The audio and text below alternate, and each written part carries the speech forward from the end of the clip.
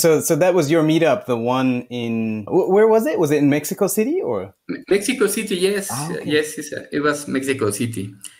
So I organized that it was like published on 3 meetup groups, because the Bitcoin meetup, the Bitcoin Cash meetup, and the group of the Bitcoin Embassy Bar.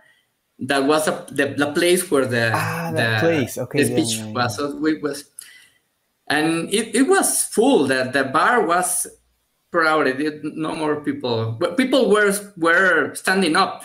Some people go and keep standing up there. And we talk about the Lightning Network.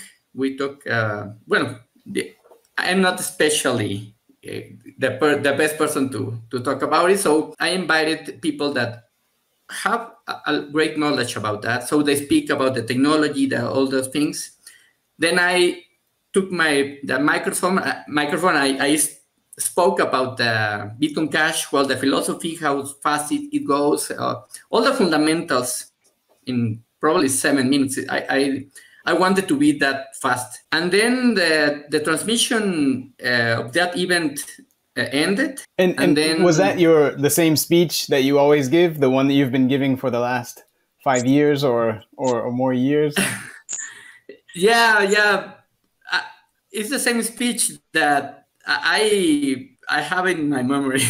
Right, it was just because the people that have more than 5 years or 7 years in this, we don't have to change our speech. The fundamentals are the same that we started many years ago, and we don't have to change our speech. So Bitcoin Cash has the same fundamentals that we always spoke from the beginning. No, when my brother told me about Bitcoin, that's the main thing, the same thing that I'm telling you to other people. So so it's the same thing. So after the 3 speeches, it ends the recording, and then we take 2 lines of people. Well, it was like 10 people from Bitcoin Cash. It was not people from Bitcoin Cash. It was people that were in the bar. Okay.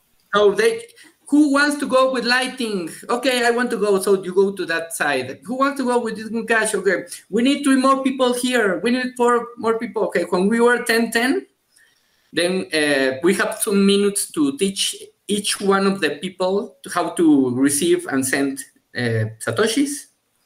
10 minutes. From each group. Yeah, we started with 40,000 sats. So one group downloaded the Bitcoin.com wallet, and the other group downloaded the Blue wallet that is on Lightning Network. And they last like probably 20 minutes in order to teach 10 people how to use that, because it's more difficult to teach how to send an invoice and calculate the fee. So it has enough. The person that's going to send you money, you don't know how many sats are on their wallet. So you have to calculate, no? If the line starts with 40,000 sats minus the commission, the next one have to send less and less and less, no? That takes more time. And the race was very simple. The first line that could send to each of the people on the line sats and arrive to the last one on the line wins. No, it doesn't matter how many sats will come to the final, no? And as you can see in a recorder that is published on YouTube, both teams were very excited just before the race. They were basically jumping because we really know who team's gonna win, no? Which technology would work. And as you can see on that recording, the Bitcoin Cash was easy, smooth. One person teach the other, and the money goes from one wallet to another. And finally, we ended the 10 transactions it was like 140 seconds. Right, yeah. And in that period, the Lightning Network team could not make non-transaction. It was a problem with the wallet. It's not related too much with the lighting per se. The blue wallet has a bad design, and the QR code doesn't have the white area on the perimeter of that QR code. So on the dark mode of the blue wallet, you cannot read it. Well, some read it. Maybe an iPhone 12 or iPhone X can read that kind of QR, but not. That was not the first step. They cannot do that. So it was a win-win. But I am already talked to my friends of the Bitcoin community, and tell me that when they are ready, we make another race. Let's wait for that new upgrade of the wallet, and we will make another race, because I'm completely sure that Bitcoin Cash is faster, easier, and we will win again. I think for that to be a fair race, if they're going to do it again, they should make sure to do it with the non-custodial wallet. I don't think I think Blue Wallet is custodial, isn't it? Yes, it's custodial. Yeah. So it's like paying people with PayPal or something. Yeah, probably will be good to use another wallet, but maybe Moon. They talk about Moon Wallet is a good wallet for that. So for me, it's the same. It takes 2 times more time to make an invoice, right, and to send it, that just push the money from one wallet to another using Bitcoin Cash. Yeah. So I think even with a custodial wallet. Yeah, and even if we don't win, all the meetups are very fun. That's good. That's good. That's more important. Yeah. Yes, that's great. That's why I love to make meetups. Yeah. Thank you. That's a good story. So I don't know if you guys saw the video, but it was pretty fun. It looked like everybody was having a good time, so that's very nice. It's good to have that positivity and not always fighting like we often do in crypto. Yeah. I had some questions. So before we started the recording, Marco, you told us about you're trying to do some adoption in a smaller town in Mexico and focus on building the local economy instead of a few shops in a very large city, especially like Mexico City, which is ridiculously large. So I had some specific questions, like what are your big, like you said, you have to find people who are aligned with freedom to get started, the people who are aligned with the value of the value proposition of Bitcoin Cash, and it's easy and it's fast, but especially about freedom. What are the other kind of difficulties that you are facing when you try to do that? What is it that they are interested in or not interested in? Well, I don't know if it's the same problem that I encounter in a small town compared with the culture of the big town, of the big city. No, because the information is not the same that they receive in a city that in a small town is not the same.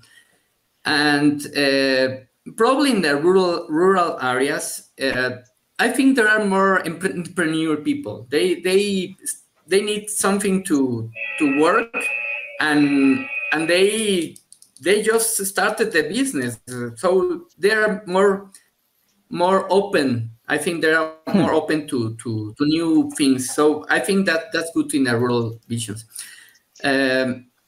Mexico has I think a low inflation.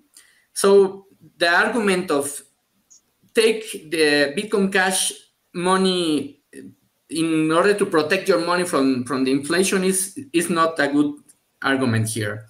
So I have to find the new arguments in order to make a increment in the commerce in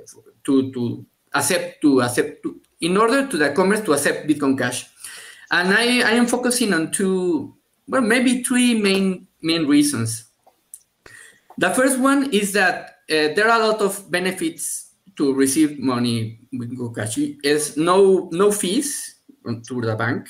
You don't have to pay the 3 or 4%. There is no chargeback. So the money that you receive is yours, and it's easy. It's fast, and it's definitely. So that's good things. The main objection for them is that, okay, if I receive Bitcoin Cash, I don't want to hold Bitcoin Cash where I can change it for pesos. So for me, in that town, is obviously that I have to solve that problem. And I think it's going to be easy to have a person with a WhatsApp, and if a commerce want to change it, I just send a WhatsApp, and that people will go to the commerce and exchange that Bitcoin Cash for Mexican pesos. In small quantities, I think it will be not considered as money laundering, because Mexico has a lot of pressure, and we have to keep that rule. We have to be legal, But I think that in the long run, when the commerce have the confidence that they can change their money anytime with pesos easily, then in the long run, they will not change it, because they will see that the Bitcoin Cash, even if the price is going up and down, it's going to be good, because 1 year ago, we have like a 5,500 pesos per each Bitcoin Cash, and now we have 10,000. So every commerce that do not change their money to Mexican pesos is like 80% up. So maybe that will help to make the people and the people not to change their BCH and start to use it in that town to make a circular economy there. The second argument that I'm telling you, and I'm using that, is the remittances. I'm sure that the town, maybe the 40% of all the economy that goes inside that town comes from people that were born in that town, and then they go to the United States, they live there, and they send money to their parents or friends or her wife or whatever. So if that, and I can see that if the bank has 40, 50 people outside in the street waiting for the cashier, we have several companies that already, Western Union and all other, they have a lot of people. So I think that when they learn how to send Bitcoin Cash to their family, and their family can go to any of the 100 stores to pay it, that even though we don't make a lot of fuss about that, that will happen.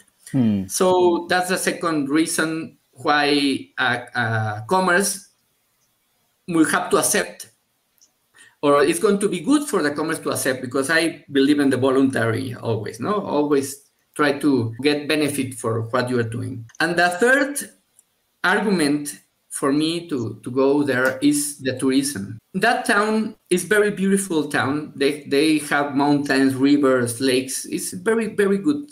And many people go to that town to spend the weekend. There are like 40 hotels, and I think that if it is a very original argument, so don't laugh. It's very strange, but I believe it will work. In Mexico, we have a big exchange. It's called Dotcom.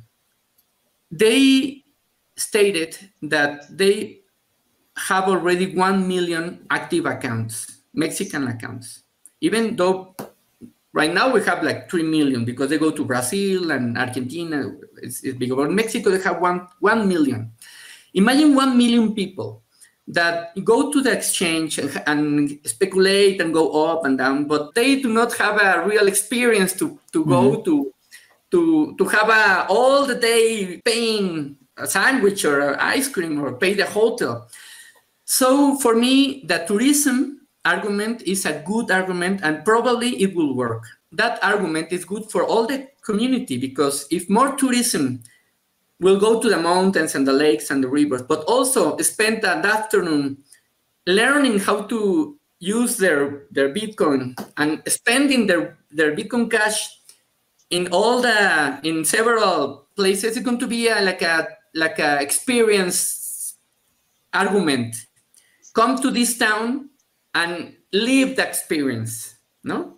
After you go to the river, go on and after live that experience. So the tourism argument is very important. I think it's good for the town, good for the community, and it's good for that. So I started, I pay for a logo. It's called the Crypto Pueblos. In Pueblo is town, so crypto town is like it's going to be like I don't know, a certification. So if a town have, I don't know specifically, I haven't decided how many percentage of business already accept Bitcoin Cash in that town, then that certification goes to that town. It's like, and I'm going to list the several towns that already got that certification. Mm-hmm. So that people that want to have the experience to go to a town and live the experience to pay, they can see that list of that towns that already have that certification that I evaluate and decide you can go to that town also. So the first thing is to have one good town, one good experience, and then try to document that so that other people like me, there are a lot of crazy people, will try to make that success on other towns and got that certification. So cryptopueblos.com is already online, and I hope that in the future it's going to be better, and that will be that third argument, the tourism argument. So that's what I pretend to do here. That's great. Marco, I want to ask you some questions. You said people on exchanges, there's so many accounts on exchanges and they're exchanging, trading, whatever. And then, but they've never had the experience. I think that's probably true. The vast majority of people on exchanges have never actually used crypto, right? They've probably never made a crypto transaction, actually, just working on an exchange. They don't actually understand. And I guess, I don't know, but I have myself and then a lot of other people I have talked to, the first time they actually use crypto, they start to realize like, oh, this just works and I can actually use this for things. So yeah, that might work. Are you going to do something with that exchange, the Crypto Soul? Is it Crypto Soul? Is that right?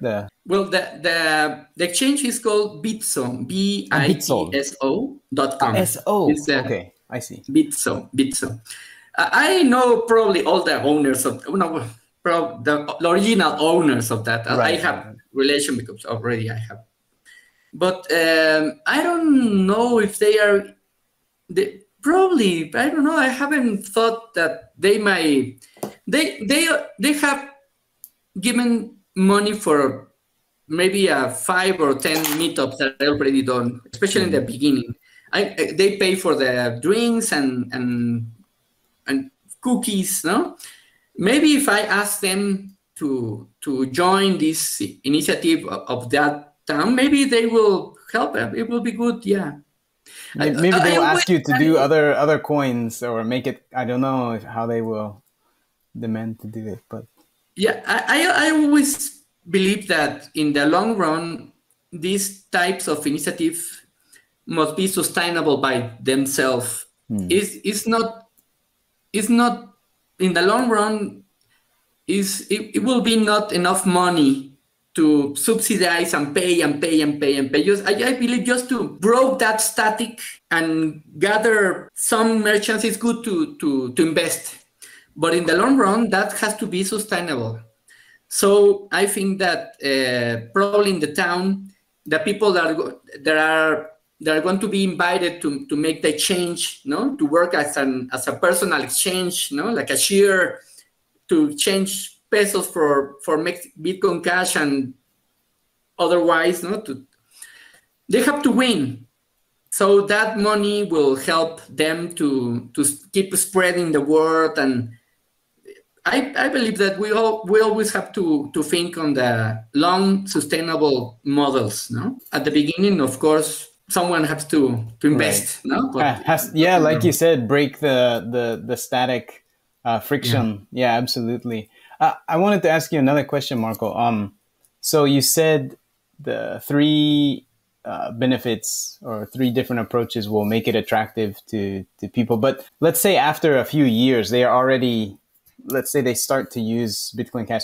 So do you think Bitcoin Cash or crypto is actually going to help that town? It's going to help those people. How do you think it's going to help them? Why is it good for them? Of course,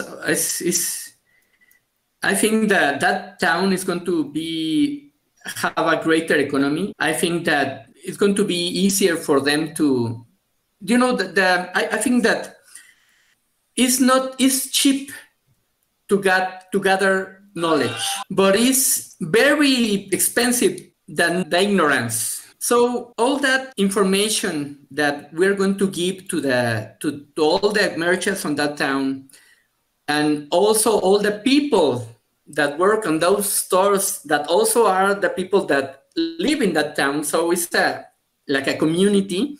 I think that in 2 years, 3 years, 5 years, they will be in a better technological shape for another technology that arrive or another opportunity. Let's see, probably imagine that Mexico have a Mexican digital peso, no? And the people in that town will be far, far advanced to gather or to take that opportunities, no? So I think that even though the Bitcoin Cash just works there, the knowledge that they have, that we will bring to those people, is going to be good for them. It's going to be. Imagine a person that is a web designer and started to receive to Bitcoin Cash as a payment. They can live in that small town in the middle of the mountain. So it's for all means. It's going to be good for people, and it's going to be good for the government inside that town. For everyone, it's good. I think that it's good for everyone. So I believe that Thanks. we're making good things for that. And hey, Vikkram, I wanted to ask you too about so you and Zapit Wallet do a lot of work with adoption, and then of course you have the exchange and everything. So do you have the same approach? Like, what is it that makes it interesting for people to start with crypto, and then what makes them interested to actually start using it instead of just exchanging it? Or do you see the same pattern in India, or which city are you in? I forgot. It's in Bangalore. Yeah, right. You guys are in Bangalore. So do you see the same pattern there, or? Yes, more or less similar, and in a way that the people who are driving here are actually more enthusiastic about Bitcoin Cash, which is helping some merchants, because there are huge number of merchants here, and more people who know what is going on are still not interested in taking crypto. Is because they're in a new space, right? We are asking them to come out to crypto, even though they just heard a little bit about Bitcoin. They understand it. The more they understand, they don't want it because it's just a fear. They're like, anything new, they just don't want to rush into it, right? Some people who understand really the technology and the person who's approaching is also very nice to them in a way. Then he has because they're all like local people who these guys go to those shops and that's how they are approaching them. It's nothing like going from the ordinary and going to the new place and finding them. They've already seen them before.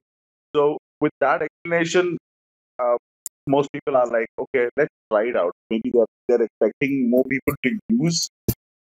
If they had more people using Bitcoin Cash in those shops which are accepting, maybe then that guy could have done some word of mouth and to other shops to accept them. But because there's very little people who pay in it, that kind of help is not happening for us, where the merchants have an exciting story or something to say to others. That part is still missing, is because nobody's really making payments with it. Only in our circle, in our group, The merchants that we have, we kind of like always pay, and then we all have that wallet. So we're just changing value around within each other. Of course, those merchants who are there are actually even the ones who connect with other merchants because they hold a lot of material. They have big freezers, and they hold. This place is called Be Animal, and they were on your you know to raise funds on the. Yeah, they use the flip starter to raise some funds. Yeah. So these guys, they are actually talking to a lot of other merchants. They stock their products, and they are trying to push it to the other merchants and other users. But because we are all from that area, we use it. We use paying every time when we go, just for the sake of using Bitcoin Cash, because there's no other way we can still use it. We try and push it there. In new merchants that's coming in, glad they're coming in because that's giving us a little traction to showcase in the world that yes, Bitcoin Cash is happening. I'm looking forward to seeing more users pay them now. Hopefully, once that starts, we can see more and more adoption probably happening with itself. Like this other merchants, even if it doesn't meet us, he thinks, yeah, there is another alternative payment because many people are holding it. Maybe I should also start accepting it. So that part may take some time. I just don't know why the merchants or the users here just don't want to use for payments. It's probably because the alternatives are available. Yeah, there's a big right. There's a very big narrative in crypto. To just hold it. So yeah, maybe that discourages people from actually using it. I don't know. But I also wanted to ask. So Marco said earlier that the Mexican peso is relatively stable. It doesn't have serious problems right now. And in India, I think the rupee is okay, but also the government is removing some of the cash, right? Like taking some of the cash out of circulation, make the larger bills illegal and things like that. Does that kind of issue about the government and control, and do people care about that kind of thing, or it's just on the side, they just use UPI and they don't worry about it? Yeah, they don't care about it. They don't care. They just UPI, and then because the function is done much better now with UPI, Yeah. you just don't want the money part, the cash part being taken away. But of course, the cash holders and who are trying on the black part of it, which is trying to save on their tax, they still want their cash to be used. They're still using it. With regards to crypto, yes, because the alternative like your UPI gives you that easy feature to just send in the same. Like you said, model is what they are all following, and it's more of Bitcoin followers there. You won't believe the amount of people that I see on Clubhouse. So many Indians in any Bitcoin talk, they are there. But the part that Bitcoin Cash is trying to do and things like that, it's very far from the Indians to understand that detail. They are looking at a part where Bitcoin is a great asset for trading and things like that. So only Bitcoin is understood. Less of Bitcoin Cash, because in the beginning, if you see Bitcoin, whatever it said is what we are following in Bitcoin Cash, right? So these people were not there then, and then they came in only at the time when Bitcoin had value after 2013. So the approach towards cryptocurrency is just as an asset, just as a trading tool, just as a fancy new digital way of holding something which is beyond like government's thing. So they are happy to do that. But I guess the payment part of it is just the most of them not aware. The more about it, the more they understand, even though they've heard a little bit about it in the asset class.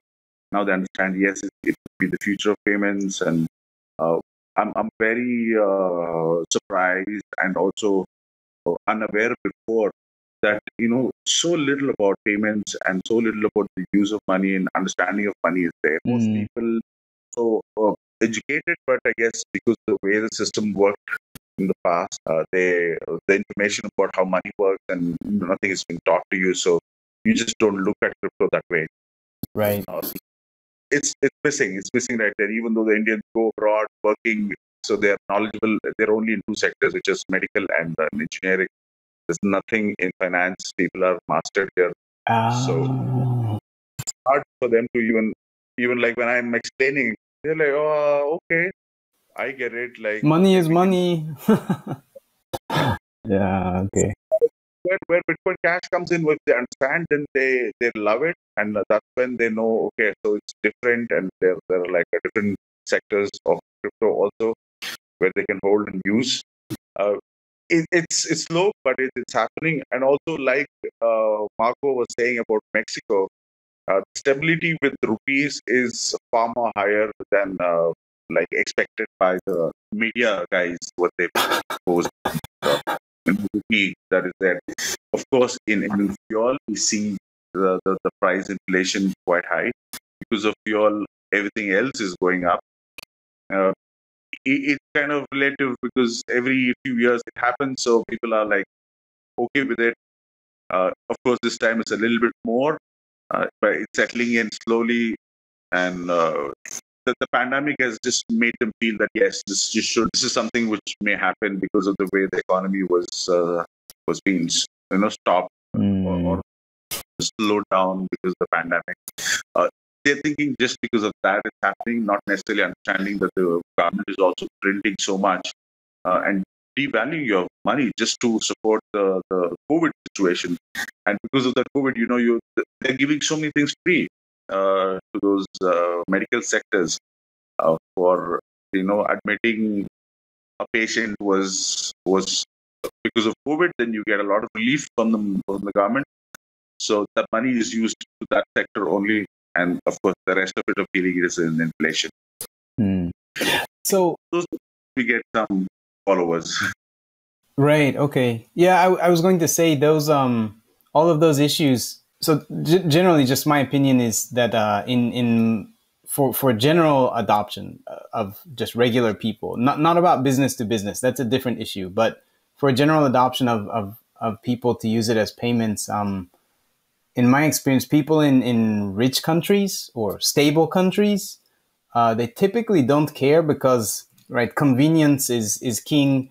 And if your banking and legacy finance system, if it does the basic things you need, then people just don't want to think about it. They don't need to think about it, or they don't realize they need to think about it. So they don't. But where I have seen it work is there's always some people who run into there's these kind of invisible walls of the financial system, right? And most people don't know that they are there. But one day they just accidentally do something and they hit the wall, and the bank tells you, oh, you can't do that. You wanted to send money to your friend, you can't. You're not allowed to do that. And or I want to send money to my family member in Peru or something like that, right? And they say, oh, no, you can't do that. We don't know who you are. We don't know who they are. And then people realize, oh, what? This is my money. And then they're like, well, it's kind of your money. It's kind of not your money, right? So I don't know. Maybe there's some people like that, but yeah, in stable countries, I think a lot of people don't realize the walls that are around them. And like you said, the inflation, people think it's nothing until, right? Nobody takes it seriously until they've already lost until the nation's whole wealth is already inflated away, right? So For them, if they find a loss in their in the system of their money handling, and then they get an interest to find out more, that situation is what everybody's waiting for here. Until that time, they're in their ease, they're in their comfort zone, or wherever they're paying with existing channels, and they're just happy with that.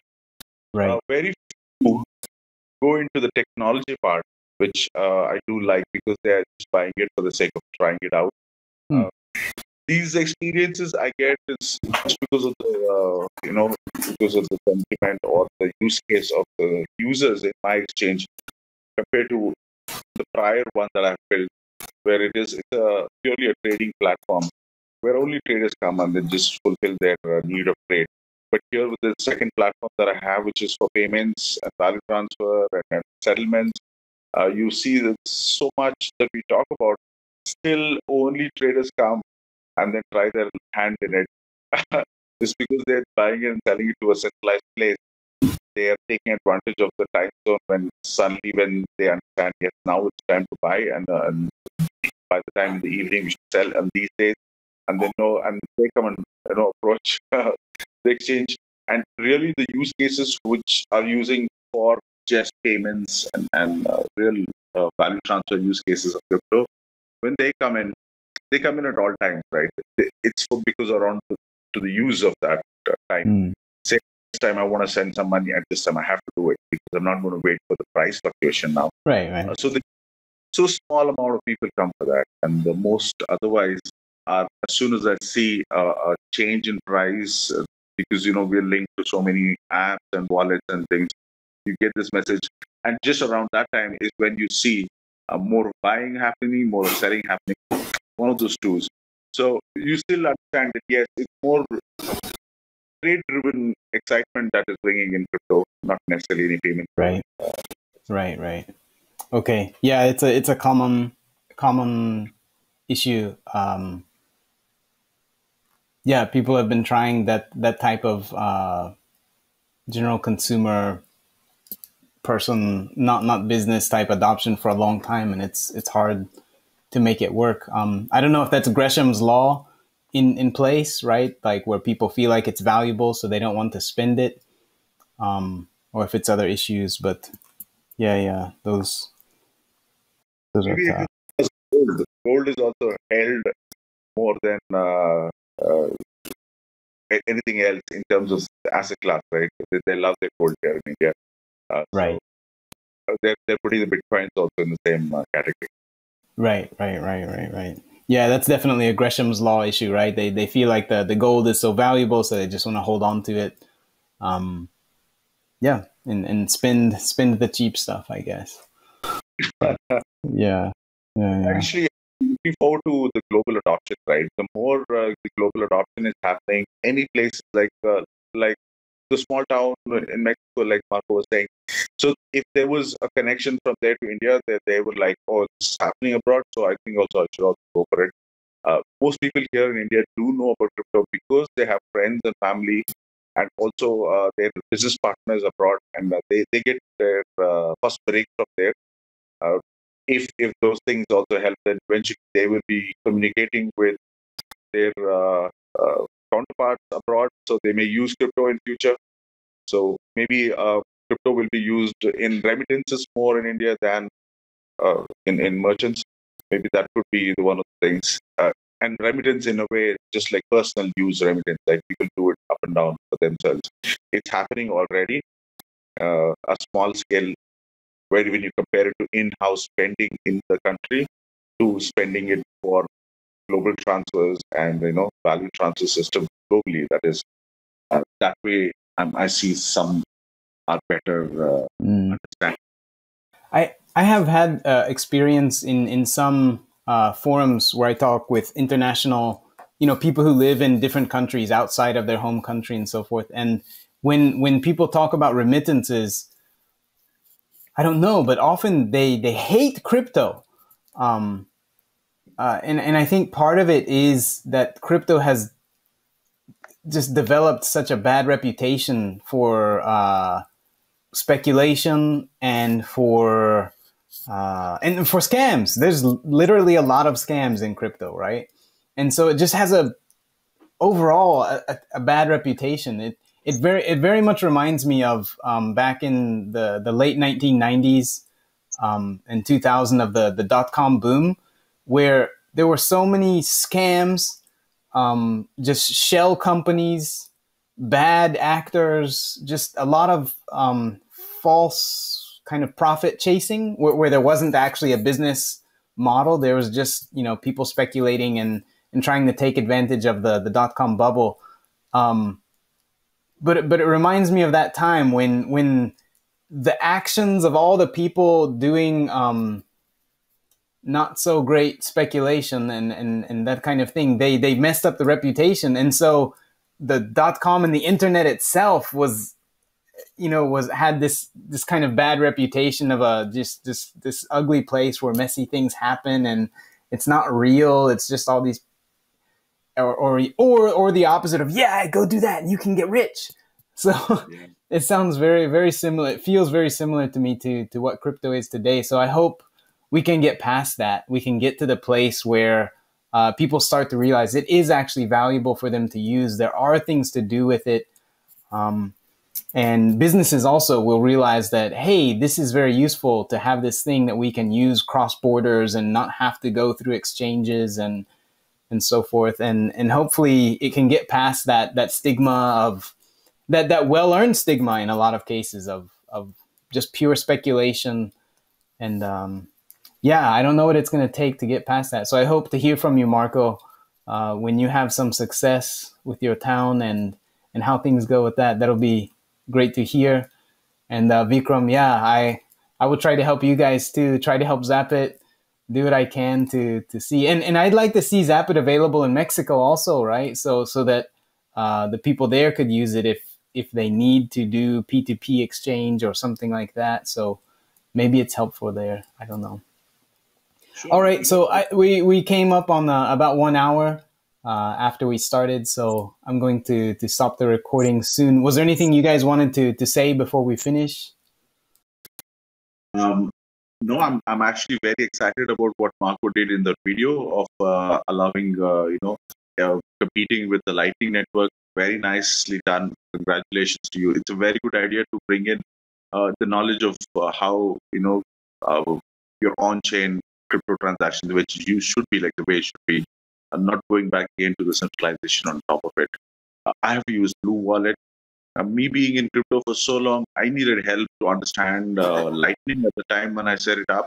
It's still not useful to me. It's still not useful to anybody here around, because if I'm putting in money that is Bitcoin only, which is in Lightning, I'm moving a small part of Bitcoin into the Lightning. The cost of moving that itself is high. Not just I'm talking about the network fee of Bitcoin. I'm talking about 90% of the people in India who hold their Bitcoin only in an exchange, and the exchange is charging you 5, 10 times, and sometimes like in exactly today's price, they're charging you 30 times more in network than the network fee of Bitcoin itself. To move your Bitcoin out of that exchange, wow. Because the price of the network fee has come down, it is 30 times more. Otherwise, it would be at least 5 times more than expensive times. So they artificially keep the fee high, so it's always high. It never goes low. Because they're going to fix the amount of Bitcoin they charge you to withdraw. Right. So it's 0.0012. Right now, it's equivalent to some $45 to $50. That's a lot of money. And if you're spending that amount of money to withdraw that Bitcoin into the Lightning and then trying to use the Lightning for that small fee that you're going to be, using, it doesn't make sense. There's nowhere it makes sense. In ways, the acceptance is also not there on the opposite side of you trying to spend your Lightning.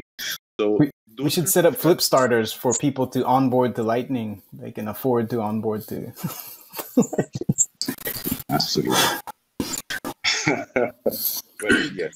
It's going to be service like pay with your Visa, no? And I will send you the BTCLN Satoshis to your address. Yeah. That's literally how it works. Like with the what is it, the Strike wallet and those guys, right? Like, yeah. Anyway, yeah. Totally, I need to share this one place I've identified where people are using crypto like crypto should be, is actually in Zapit Wallet. Because now Zapit Wallet limits you to use only Bitcoin Cash. It's not necessarily the most advantage, but at least here it's a great advantage because with that Zapit Wallet, we have collaborated, as you know already, like they can buy instantly from InstaCrypto. Otherwise, they can always have the option of peer-to-peer. With instant exchange or InstaCrypto being there, sometimes when you see the buying and selling of cryptos happening through Zapit wallets, it's mostly for to move value around. It's not anymore for trading. So that way, with an exchange, it's helping to bring in those kind of users. And the one thing that I have seen with Bitcoin.com wallet is they don't have a sell option.